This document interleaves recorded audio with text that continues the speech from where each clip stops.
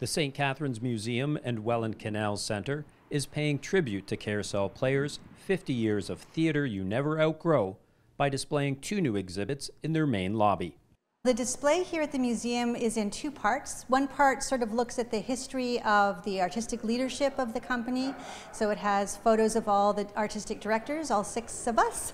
Also, on the sides of that display case, you'll see hundreds of names anyway, and those names represent all the people who've worked for Carousel Players in any capacity over the last 50 years. So it's a nice record of all the folks who've worked with us. And then there are some other small images from shows, some of our awards that we've won for some of our performances, and so it's kind of an overview of the last 50 years of the company. And then the other display focuses on our arts education programming, so looking at some of the courses that we've offered over the years, the drama programs, our summer theatre school, that sort of thing, and how we help kids to express themselves artistically. So that's a big part of our work. Since 1972, Carousel Players has performed over 200 productions for over 2.8 million audience members worldwide. To celebrate these accomplishments, they'll be hosting a 50th anniversary festival across Niagara this Easter weekend, with many events taking place at the Performing Arts Centre in downtown St. Catharines. We will have performances of our 2 touring shows, The Velveteen Rabbit and Pop Pop, at the Performing Arts Centre.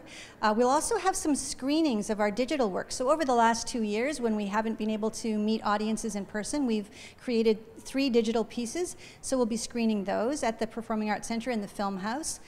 And then just outside of the Performing Arts Centre, we'll have an outdoor installation performance that you can be part of. It's a participatory event called Sidewalk Stories, and that takes you from the Performing Arts Centre to Silver Spire. So it's sort of an experience where you embody different creatures on this pathway with your kids. And then at Silver Spire, we'll have Creation Station, which is a place where families can come, just drop in and make puppets, make masks with their kids.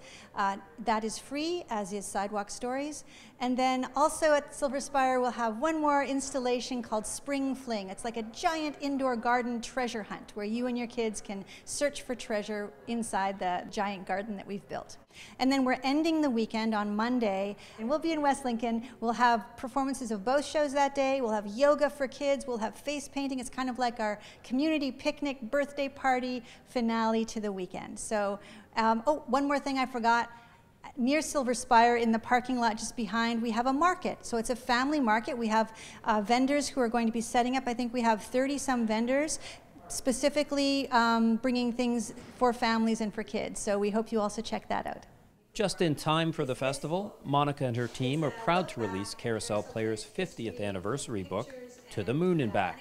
We were able to find photos of the early years of the company. We got anecdotes from people who've worked for the company over the years. And so it's this beautiful kind of yearbook almost of Carousel Players and the last half-century of work.